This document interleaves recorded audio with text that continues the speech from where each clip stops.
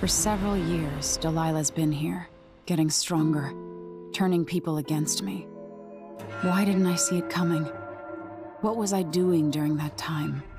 Pretending to listen at court, ruling through an army of bureaucrats, waiting for the next chance to get free of Dunwall Tower.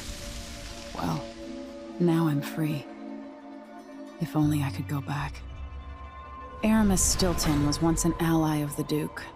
The owner of Karnaka's mines, Stilton lived in a fortified bunker at the heart of the Dust District. No one's seen him for years, since around the time Delilah started making her moves.